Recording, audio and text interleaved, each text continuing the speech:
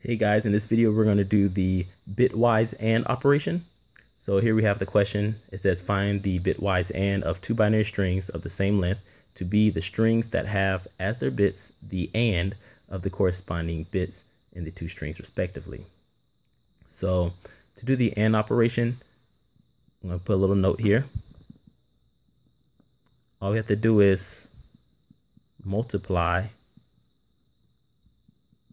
the bits.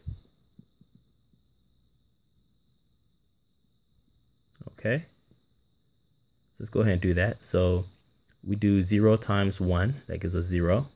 1 times 0, we get 0. 1 times 1, we get 1. 0 times 1, we get 0. 1 times 1, we get 1. 1 times 0, we get 0. 0 times 0, we get 0. 1 times 0, we get 0. 1 times 1, we get 1. And 0 times 1, we get 0. So for the bitwise AND, this would be the string of the two binary strings.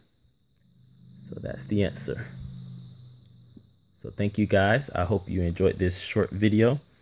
Please leave likes, comments. Please subscribe and become a supporter on Patreon. And I plan on putting up another video on bitwise operations. See you guys in the next video.